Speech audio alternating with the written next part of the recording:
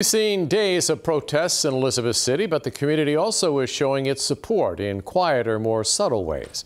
Alex Littlehales reports. If home is where the heart is. It's shocking when it happens in your own hometown because you just want your town to be better. It's really hard to rationalize that it's happening here. Then the heart of Elizabeth City is in pain. The country now knows of the small North Carolina town for the wrong reasons. Not in our close-knit community. I didn't believe it would happen here. More than a week after deputies shot and killed Andrew Brown Jr., some people in the community say they're no closer to finding closure. Especially by hitting this close to home. And I knew this young man. I've never had a problem from this young man.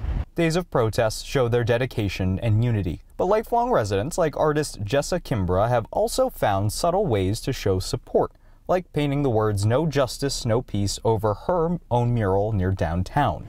Using, my privilege as a white woman that runs a business and my platform to speak up for the bigger picture, to take a stand for everybody.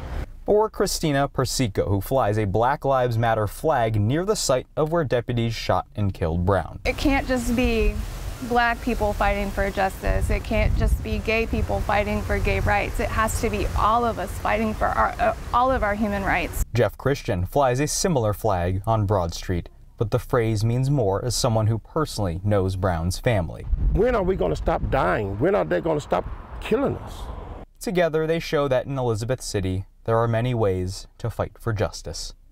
And emotions will run high this upcoming weekend, too. Funeral services are scheduled for this upcoming Sunday and Monday as well.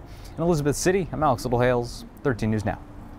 A few more details on that. Andrew Brown Jr.'s funeral is Monday. Sunday, there will be 2 public viewings.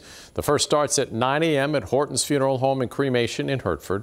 The second starts at 3 o'clock at the Museum of the Albemarle in Elizabeth City.